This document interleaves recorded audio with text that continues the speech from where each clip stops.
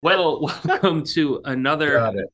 episode of the IAFM podcast. We're here with Stephen Segretario, and he is the owner of a really cool website called Speakeasy Wine Cellar. We're just very excited to talk to you. I really wanted to have a glass of wine, but since it is 11 a.m. But I have this cool mug that says this might.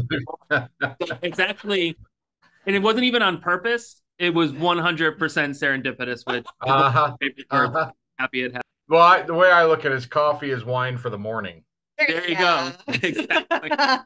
I love it. So welcome to the podcast. We love meeting new people. We love learning about you and your business.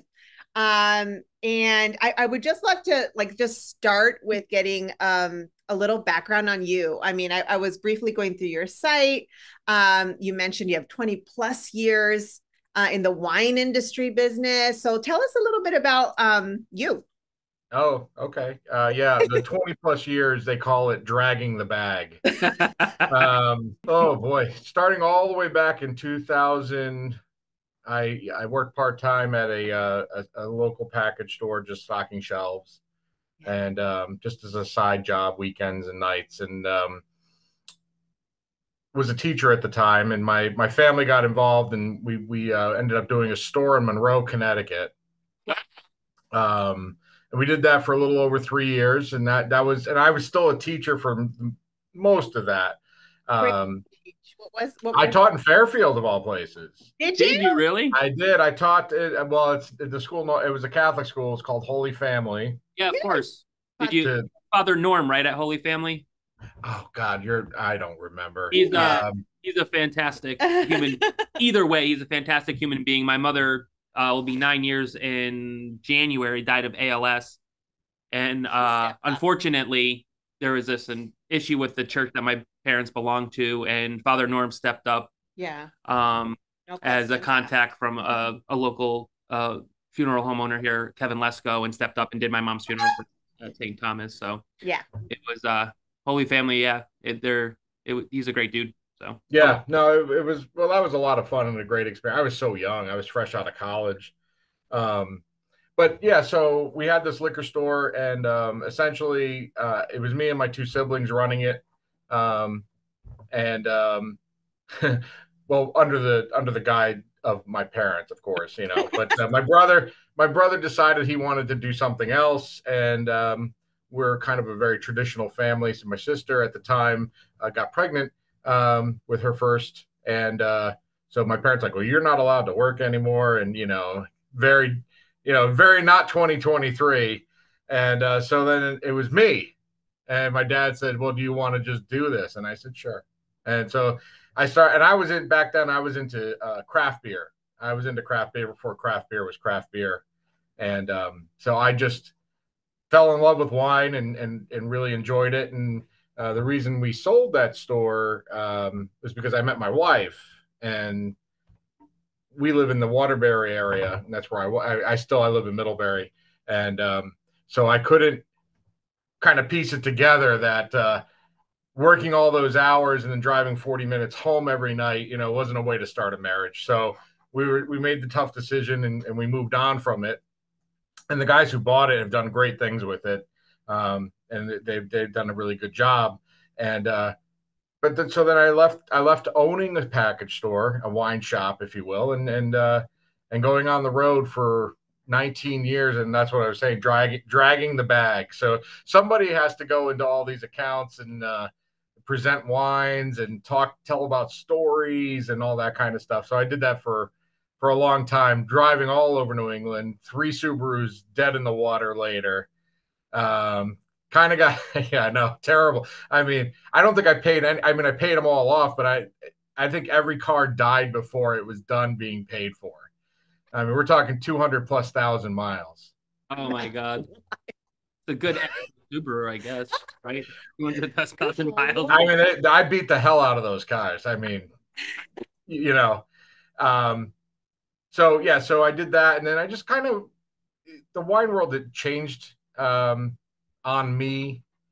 and this is kind of what leads me into doing what I'm doing today. Like I got into wine because it was fun.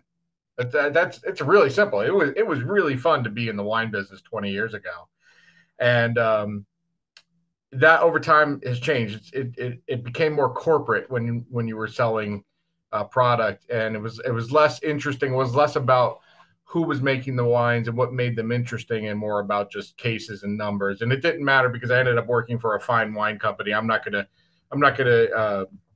pick on anybody. I'm not gonna name names, if you will, But so it got to a point where I was like, I need to move on from this.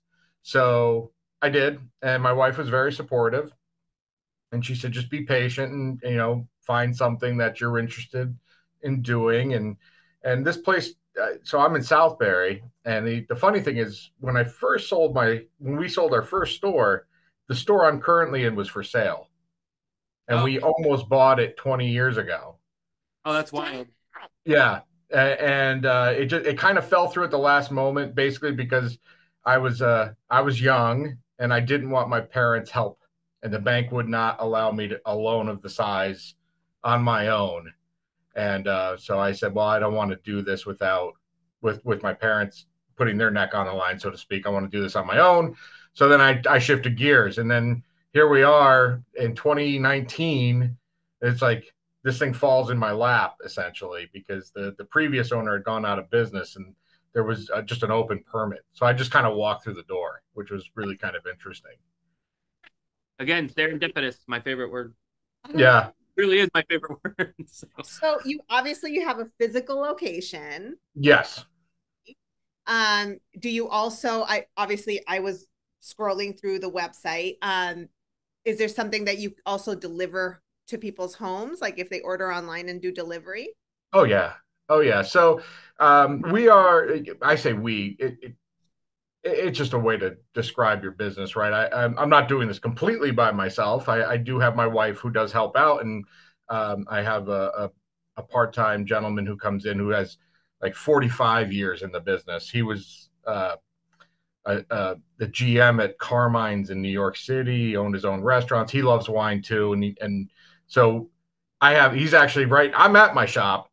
I don't keep this many wine bottles just hanging around at the house. So I'm at my shop, and he's actually here so I can do the podcast and not get interrupted by customers, which is great. But yeah, so I say this is kind of not an experiment, but we're launching ourselves, and it's I don't know how to. It's basically chaotic, but it's controlled chaos, if you will. So, my brain. Well, I have ADHD, so it's terrible, but it's great at the same time. There are some days where I can do almost anything, and then there are other days I don't even want to get out of bed. During COVID, in my house, I built a patio. I was like, I was also living my own worst hell being stuck at home. So I had no other choice. But yeah, there's quite a lot of benefits to ADHD if you harness it correctly. Yeah, I agree. Like I'm sure like something like that, you built your patio, it took you 4 weeks, but you only worked like 4 days. Yeah, pretty much. Yeah. I sat staring. Happens to me all the time. Just one brick wouldn't go where I wanted, so I spent 3.5 days trying to make it askew enough to satisfy my OCD. Have you ever built a website? That's what, yeah. I gotta tell you, because my website is it's a WordPress site, and I had no idea what I was getting into, and wow. WordPress is a whole other beast of and I'm a designer, and so some of the stuff I do is website design, and I feel you. I don't like WordPress, and I tend to stick to like Squarespace specifically, just because it's more user friendly, and like once from a handoff perspective, I can hand it off to someone and be like, you can do this. You'll be okay. With confidence. I actually don't mind WordPress, but I have like these moments where I'm like, just go over there. I just want you there. Like move 2 inches. Like next thing I don't understand why that can't be. Yeah, exactly. Your window's broken. You're like, oh, great. So yeah. Speaking of your website, though, I do love it. I love one thing that struck me first is how much your personality comes through. I'm trying. It's so funny. My wife, she was. I'm just so. The website build is taking me since January, and there was a snafu where I pretty much had the whole website done in April, and then I lost all of my writing, and I couldn't get it. So I had to really kind of nuts and bolts it in May and June, and get it back up and running. And then the e-commerce part started in July and August, and then I've been just kind of putting it back together. So there's not a lot of write-ups on it right now. And it's funny because my wife is like, well, why can't you write more? And I'm like, it's not like I can just sit there and spew it out. Like, I have a good memory for wine and I remember a lot of the stories, but I have to kind of remind myself. So that's research and then rough drafting and then writing. And then she goes, well, the descriptions are kind of long. I'm like, look, if you go on almost any other wine website in the market, you're going to get either very, very short personal descriptions, or you're going to get a copy and paste off of the wine's actual website. So there's like no personality in the wine. So like what we're doing a little differently. There's a couple things that we're doing differently at Speakeasy Wine Cellar. One, if it's on our website, we own the product. So we do not have a virtual inventory. A lot of websites that you'll go on and like, wow, they have all these wines. No, the truth is they don't have any of those wines, or most of them. They just drop their wholesalers have it. And so then you go order it and then they order it and then they send it off to you. So we actually have in my about page, we have like an intimate relationship with the wines that we have. So because we know the pedigrees and we've tasted the wines and we've experienced it, and we've actually put basically our stamp of approval. And not that it's like that's the end all be all, but I want to kind of come across as more of like, hey, these are wines that we feel have character and soul. And those are things that I feel like a lot of places just kind of gloss over. So I appreciate that. I feel like, one of my biggest pet peeves, and slightly different from the restaurant angle, even a restaurant, it has a wine listed on their menu even, right? And I go to order it and they're like, it's all right. You may try this. And I'm like, why do you have it on your menu then? If you can't stand by it, why is it on your menu? Cost care. Like, just don't do that. So I really appreciate that you actually take pride in the stock and the inventory that you. Where when I was a waiter, I'd be like, they're like, what do you think of this? I'm like, oh, it's beautiful.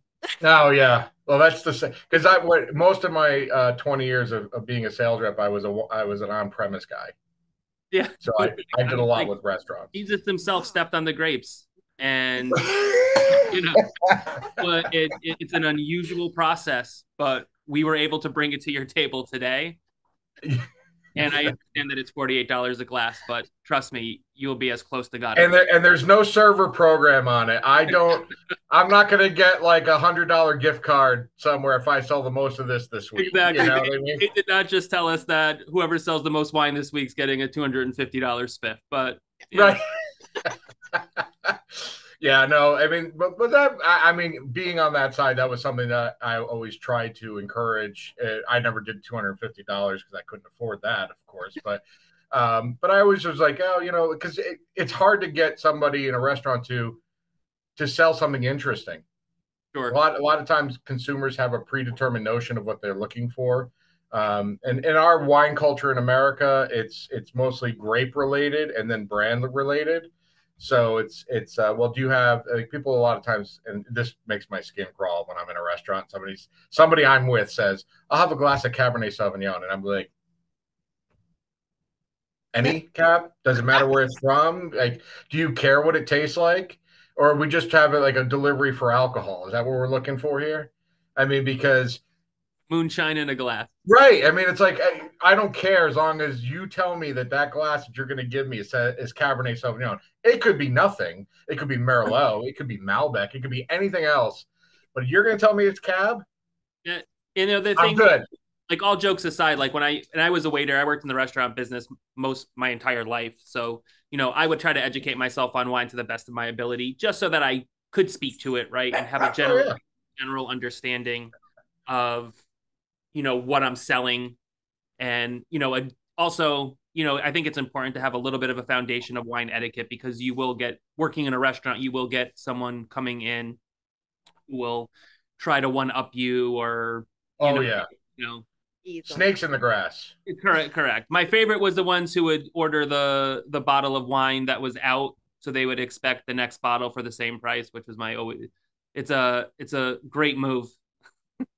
I have an extreme knack for finding the wine on the list that was probably put on the list when they first started the restaurant, and they sold out of the 3 bottles they bought, and it took them like a year to do it. And then they're like, they forgot that it was even on the list. I'd be like, hey, that looks really interesting. Let's have that. We don't have that, So yeah, restaurants are great. I mean, I go out with my friends and they always hand me the list, and I'm happy to do it. Yeah. Sometimes though, I hand them back the list, and they said, well, what do we have? And I said, well, I'm drinking beer. Yeah. I love wine, but I'm not just gonna drink wine just because it's wine, Wine is like a fantastic. I like wine, but if you drink too much of it, the revenge of wine is not my favorite. It could be like, yeah. And is it something to do? I mean, I know nothing about those details, but like, does it have something to do with sulfites or something like? What is that wine headache everyone talks about? I have friends who take the sulfites out if it doesn't have, or like it's just all this whole big thing, or does it have to be organic to, not give you those headaches sometimes? Like, is there any input there? So I'll first, I'm going to just extract sulfites. Sulfur dioxide is a natural product. It's a natural thing. Yeah. So let's just start with that. And anybody who's, first of all, allergies to sulfur dioxide is very, very, very rare. Yeah. And so anybody who says, well, I'm allergic to sulfites, I say, okay, that might be true. I'm not going to say you're not, but do you eat bacon? Do you have raisins? How about French fries? Canned tomatoes? All of those examples of products that are consumed everywhere all the time have like 50 plus times the amount of sulfur that a glass of wine has. Okay. Wow. So it's usually not the sulfur. It's usually the histamines in the wine that will make you, have a reaction to it. It's rare that it's the actual sulfur. But anything's possible, I guess, right? And as far as organic, not organic, we have kind of a term in the wine business. It's like clean wine. Okay. So when you're producing a product, a wine, vineyards, really, you're looking for people who are going to pay real homage to the land, right? You're looking for people who've either owned the land for a long time or have a lot invested in the land.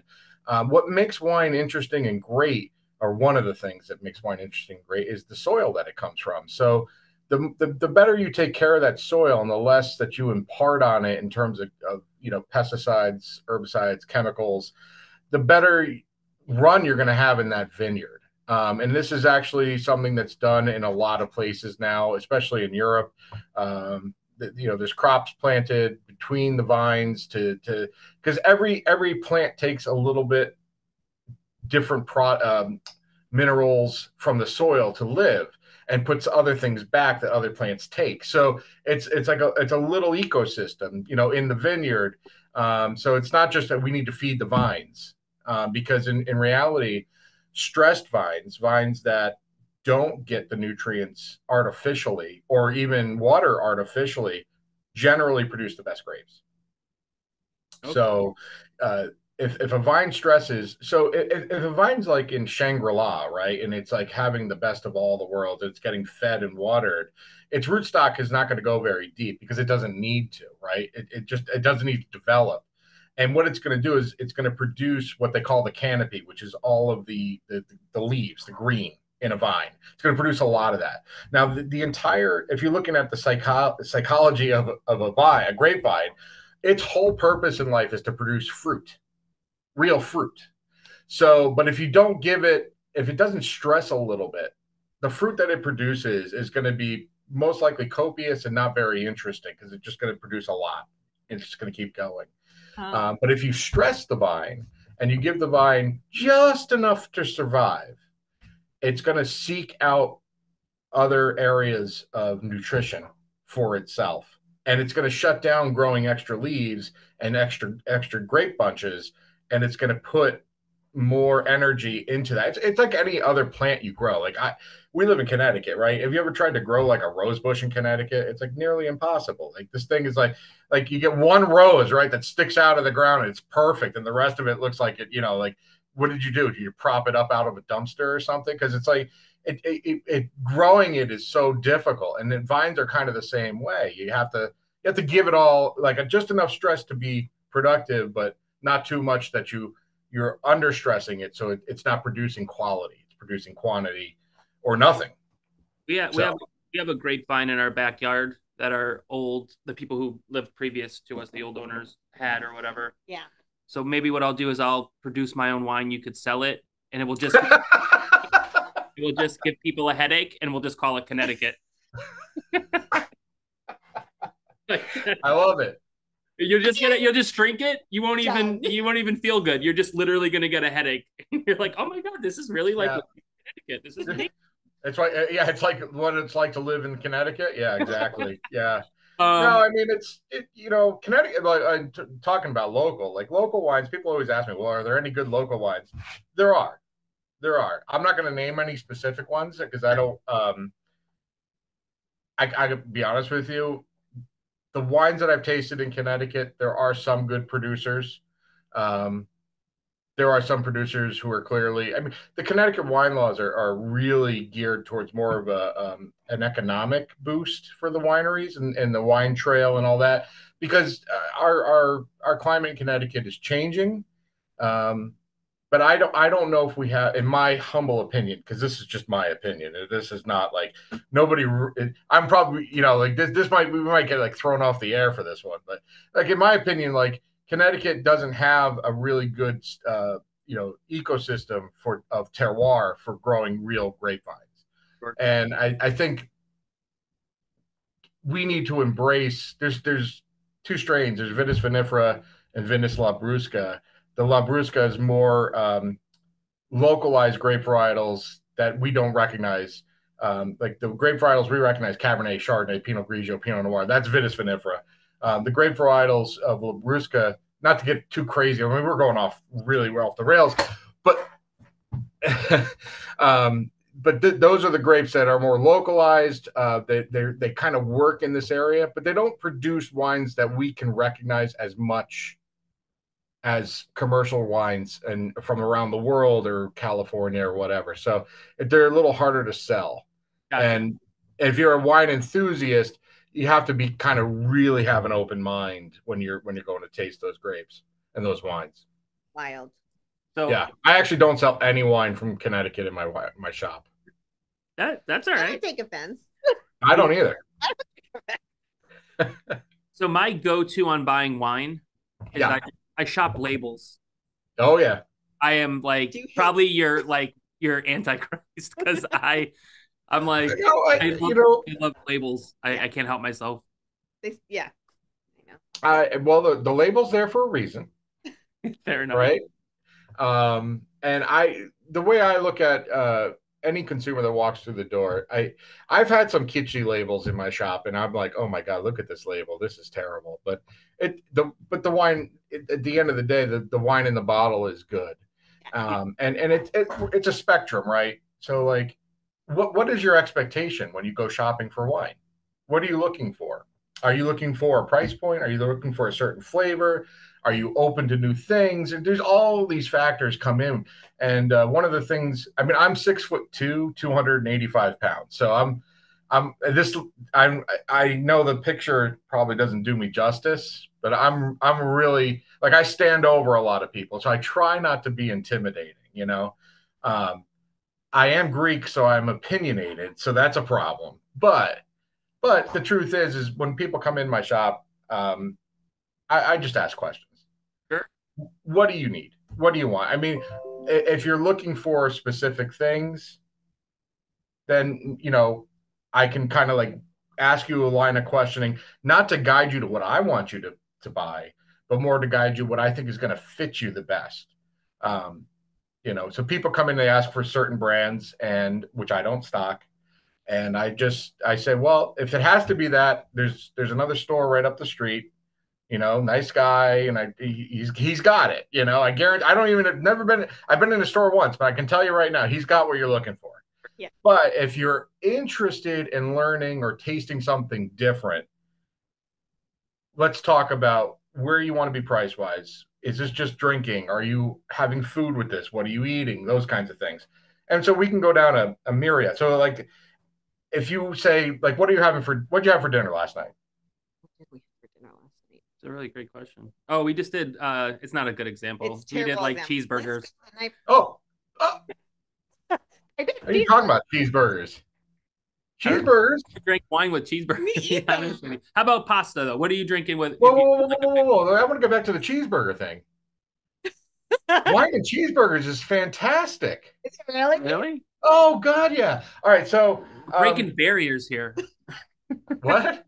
We're breaking barriers here. Oh yeah. Well, hey, the world is our oyster. But so, did you make the burgers?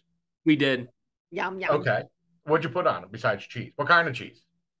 Just American. Oh no, cheddar. Okay. Yeah. No, Even better. I'm not an American guy. I mean, I'm American, but I'm not an American cheese guy. Oh, okay. Yeah. Well, American cheese is the hot dog of the cheese family. Did you know that? I don't even think it's part of the cheese family. So my favorite cheese is basically a dumpster cheese. But if you were having burgers with cheddar cheese and fixins and all that, what I would recommend is, like, look, wine goes with almost everything. And so when you have a burger and you have cheese and you're probably putting, I don't know if you put ketchup, some people put mayo. I personally, when I have a burger, I don't put any of that on it. I just have the burger with the garden. Ketchup.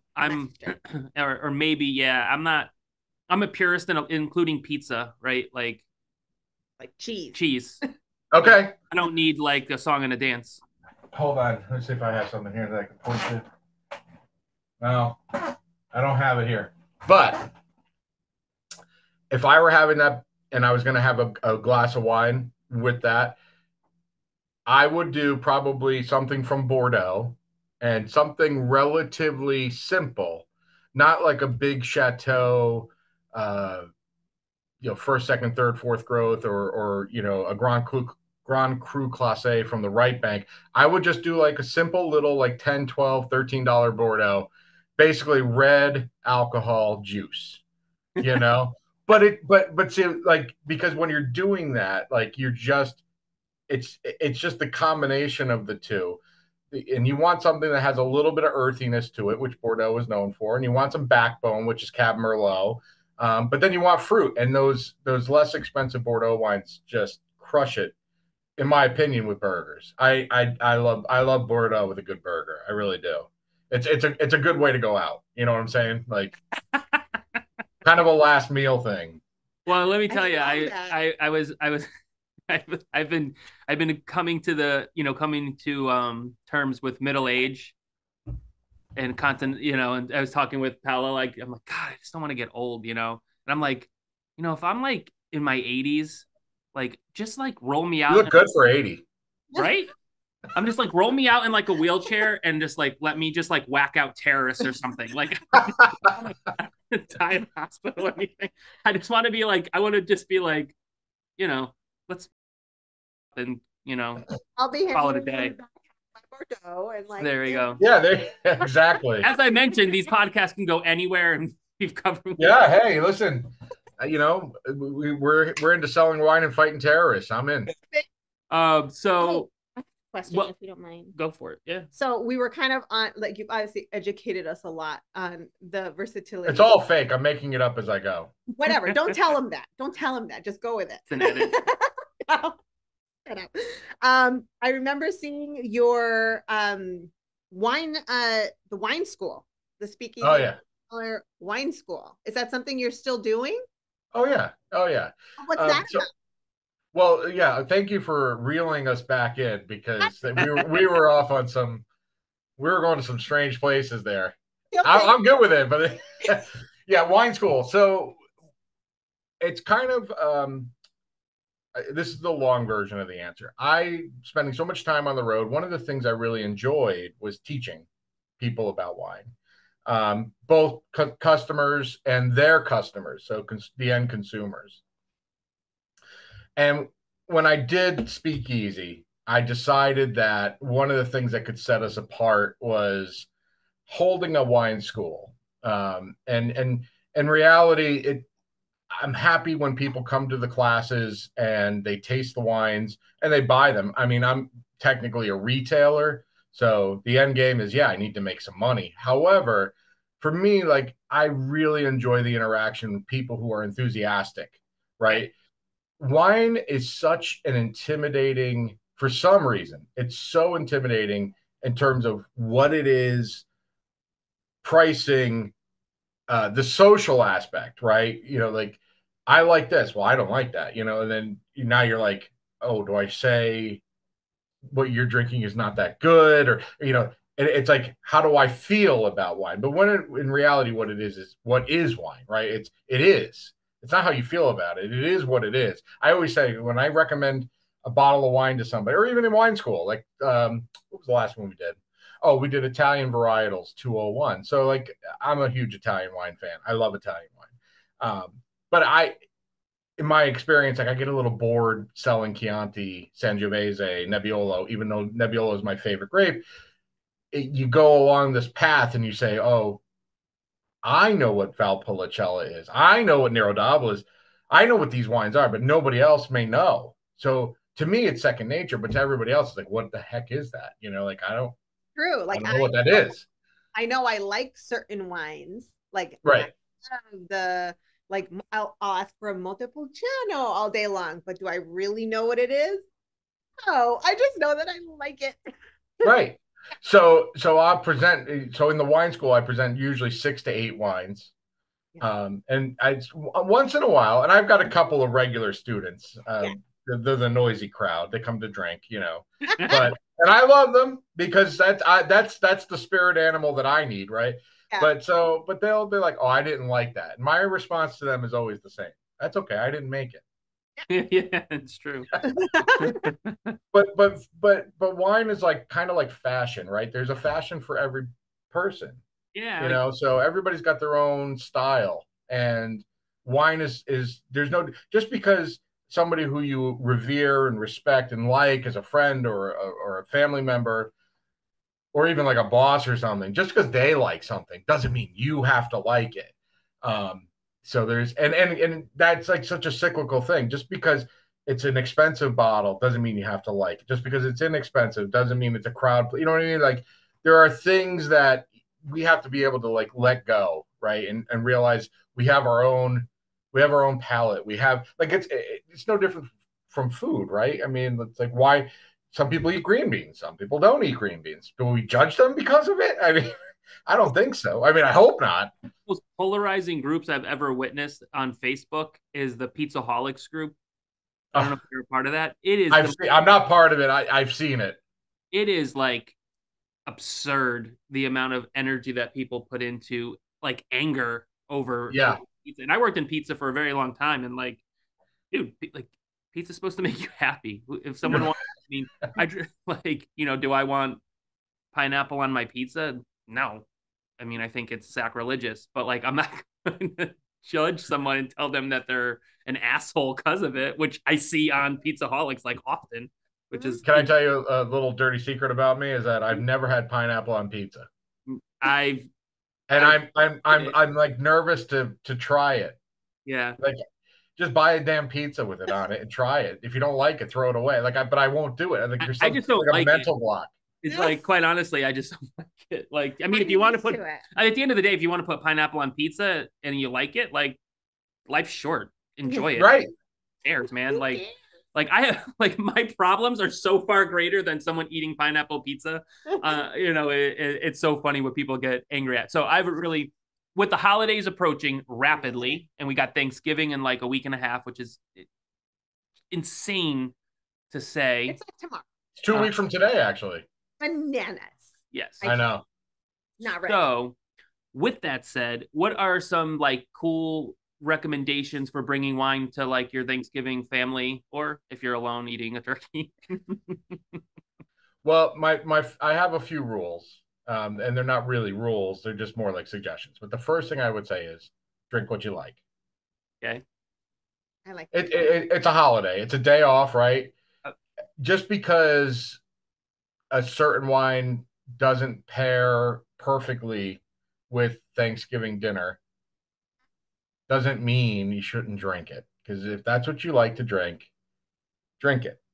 Thanksgiving is a really it's kind of like it's a difficult meal to pair, mostly because the turkey it's kind of the, how do I put this? It's like the least flavorful thing you're going to be eating, right? I mean, everything else has flavor. Yeah. So cranberry sauce, you got high acid in the cranberries, a little bit of tannin. I don't know how people do this, like stuffing. You can have any number of stuffings. I mean, there's chestnut stuffing, sausage stuffing, the old Italian meat stuffing with the pignoli nuts, you know. So there's all these different kinds of things. My mother used to make about 4 or 5 stuffings because everybody liked a different one. Yeah. You know? So and you wonder why I'm as big as I am. We would have multiple different stuffings because one would eat this, the other one wouldn't eat that. And right. So yeah, and then you have obviously you have the gravy that goes on the turkey. So all these things are bringing different components, right? Yeah. And so basically what I try to do for people when they're asking for Thanksgiving is I try to give them like, hey, here's something that, you know, is not going to offend, and it should pair well with XYZ. It may not go perfectly with cranberry sauce, but it'll pair well with everything else. Or because there's, in my opinion, there's not one, like the one perfect wine is probably Riesling. Yeah. Oh, okay. And a lot of people get nervous when that grape comes out, because like their mind is like it's a sugar pop, you know, like it's basically simple syrup in wine form. But it is good. It's delicious. But there are so many bad forms of Riesling on the market. You need to find something that has a little bit of acidity and balance, and it's not cloyingly sweet, because otherwise all you taste is the sweetness. But and I understand a lot of people go, not going to tell you, not going to touch that, okay. So Riesling is a fantastic example. Gewürztraminer, a lot of people can't say it. That's another white from Alsace, France, that would go well with Thanksgiving. Oaky Chardonnay is a good one. The white wine as a whole, you think? No, I'm going with, there's some reds. So for reds, I have one here. Can you see that? Yes. This is a Beaujolais. I'm not a fan of Beaujolais Nouveau, just because I think the wines are too simple. It's an old tradition, and I think they're kind of rushed to market. There are some that are really good out there, but for my dollar, I'd rather buy something like that. That's like a $20 Beaujolais, and it's for me, it's got more action going on. And if God forbid you buy too much wine for Thanksgiving, which some people do, and you have it left over, the wine it'll last, right? Okay. So Beaujolais is great. Pinot Noir is another good red. Classic Zinfandels.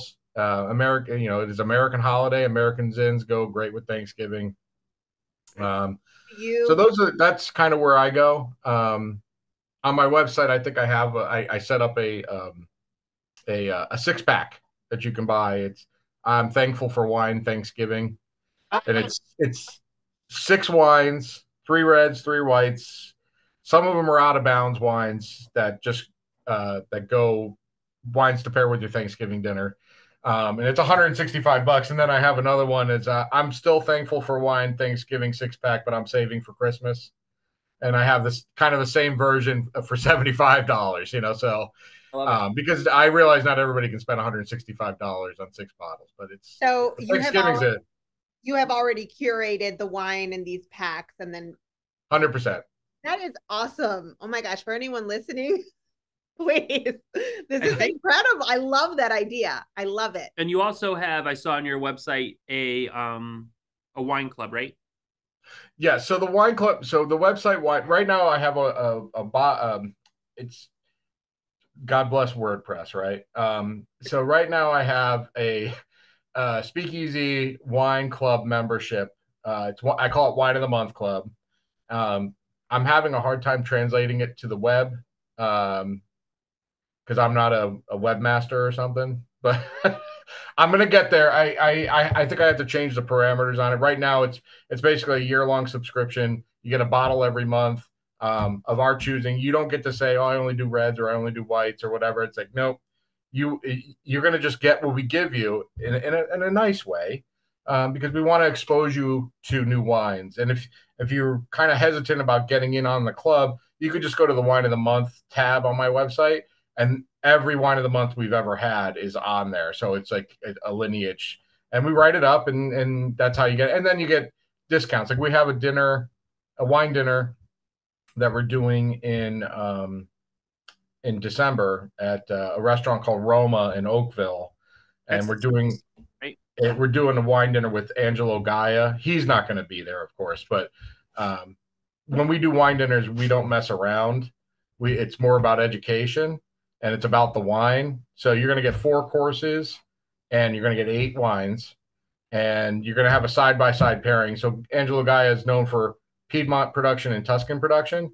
So you're going to get 3 Tuscan wines and 3 Piedmont wines with the pasta course and the main course. And what I've been telling people, and it's $250, which seems like a lot, but that's all inclusive. It includes tip, tax, Pellegrino, 50 espressos if you want them, because you might need it afterwards. But what I tell people is like, look, this is an opportunity to taste some really great wines. If you were to buy a bottle of each, it would be about $900. Oh, that's incredible. Where is Roma restaurant? It's just north of Waterbury. Okay. So from Fairfield, you'd go up Route 8 about a half an hour, and you get off on the north side of Waterbury, and it's 2 minutes off the highway. There's not that many seats left. I think I have 6 or 8 seats left. Get in on that, people. It's on December 6th. Yep, that's on the website as well. You go in and fill out the thing on the website. You pay for it in advance. You pay me. That's how I'm able to run these. So it's not a reservation with the restaurant. You pay. You go to Speakeasy Wine Cellar. You buy your ticket. It guarantees you your spot. Do you have any relationships with restaurants out our way? Working on it. I mean, I do because I know a lot of those people. We would love to facilitate that for you too, as well. So we'll talk offline or in a couple. Sure. We can yeah. Well, the whole concept. So part of what I do with Speakeasy Wine Cellar and why I'm doing what I'm doing is I want to come to the customer. Yep. Physical location's fantastic, and I enjoy having a space, and I really like it here. But I want my customers to basically just call me up and say, "Hey, I'm looking for this, this, this, and that." And I said, "No problem," and I bring it down or up or wherever, And it is a small operation. You will get. It's funny. You will get me pulling up to your house or your office. And I'll be like, "Hi, I'm Steve. I'm from the podcast. Remember me?" And yeah, I mean, hopefully one day I get big enough I can actually hire somebody. But I will make it happen. Where there's a will, there's a way, right? Like the world we live in. You're looking for wines with soul, and you want to buy from me. I'm really happy that we make that connection, because hopefully I can get to learn you, your palate, what your likes and dislikes are, and cater to you during the holidays. Yeah. With the holidays coming up, obviously going into December, I'm assuming you do gift bags or baskets or whatever. Yeah. So we have a 2-pack, a 4-pack, and a 6-pack carrier holder that you can totally customize. So if you're a business and you have 30 clients and you have a budget, I mean, I can work within your budget, and we can do whatever you're looking for. You could spend as little probably as, on 2 bottles of wine, $25, and you need 50 of them, no problem. If you want to you have a large budget, which I hope you do, and you want 2 bottles for $100, no problem. You know, we can handle that. We also have boxes we wrap with the little what do you call it, the shredded paper or something. Yeah. I don't know what the terms are. And we my wife is an expert bow tire. See, yeah. Little plug for the wife. yeah. Well, yeah. Without her, this wouldn't be possible. So. Yep, I love it. I love that you have something for Thanksgiving. You're thinking about the holidays, even that membership, the subscription thing. That's kind of like, you know, almost like your fruit of the month. It's your wine of the month. That could also even be a gift for somebody. Like, oh yeah, would appreciate that gift. Hint, hint, nudge, nudge. Like, I would be amazing, right? Like, I'd love to try new things. I know we're telling our dogs. That's okay. Also, just to make sure we have it all right and proper, is there a particular way that you like people to contact you better? Is it through the site, calling you, emailing you? Calling, email, smoke signals, whatever's necessary. So Speakeasy Wines, where did the name come from? My brain. I don't know. Like, honestly, well, but the whole impetus of the store. So the store was supposed to be, and I'm going to say this as nicely as possible. I wanted to buy a small, like, in the hood package store selling like nips and single beers, not necessarily loosey cigarettes, but like, you know, that's what I wanted to sell. But in the back room, have some really cool wines and events and sell everything online.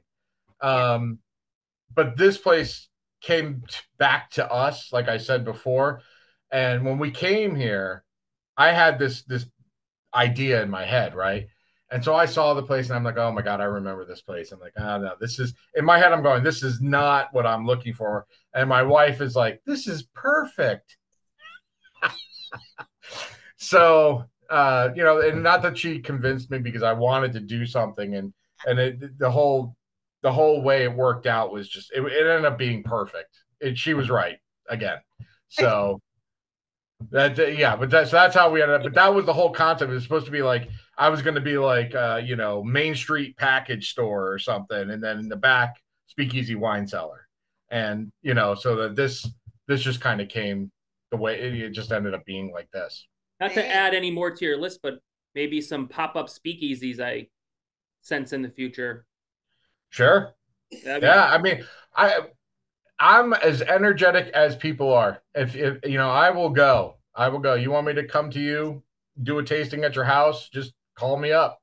You want to go to a private room in a restaurant? I'm there. You want me to throw a big bash? I'll do it. You know, I'm looking forward to, because a lot of this is what I want to do is exposing people in comfortable settings to wines that they may or may not be used to consuming. So part of that is, after the first of the year, can I give a plug to somebody? Absolutely, yes. Of course. Okay, so I just met Stevie Sacco from the Bevvy Company in Southbury just yesterday, which was great. We had a little collab going, making a cocktail with wine in it, which is something, it's like kind of like sacrilegious to me, but I was cool with it because the wine actually, it tasted good. So at the end, it was good. So that's all right. But she did a really great job. And she has this little, she calls it the Bevvy Co. It's kind of a tapas restaurant.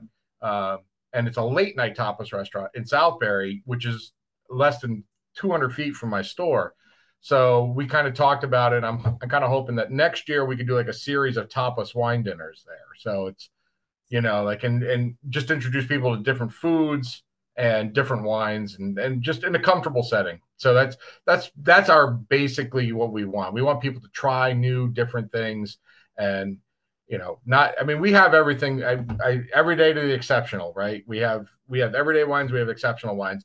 I, believe it or not, find a lot more pleasure these days. I don't know if I've been consuming too much wine. In the wines that are a little more simple, and I don't have to be patient and wait anymore. I can just drink them. So the wines that generally are under $30 are right in my wheelhouse these days.